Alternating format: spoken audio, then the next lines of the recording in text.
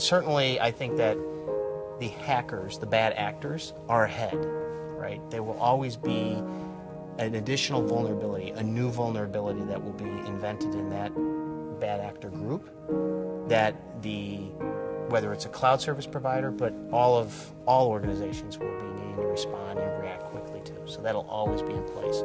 Will there ever be 100% assurance? No, there never will, because as I said, there'll always be an element of the bad hackers finding new ways in the door. If they can't get in the side door, they're going to work in the window. If they can't get in the window, they're going to go to the second floor window. If they can't get in the second floor window, they're going to break the attic window.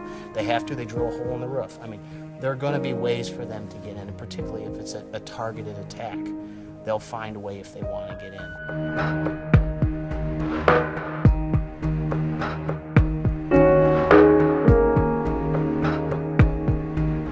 I would tell you, though, that the cloud service providers have been very aware of the barrier of entry, or the challenge of entry and concern being the security, and have been very proactive in their design of their solutions from a couple standpoints. They've been very vocal and transparent on their cloud security posture and processes, so some of them issue white papers and talk about their accreditations and their compliance with regulations. So they're very open and outwardly with their customer base and the community, the broader user community, potential user community, of how they take security and the risk elements very seriously. I think that the cloud service providers have been proactive in that regard, because if there are issues in regards to cloud service providers, the whole industry will kind of shrink, if you will. The concern cascades across. So it's a competitive element that the more secure it is, the more it will use, and it will actually lift the industry for that.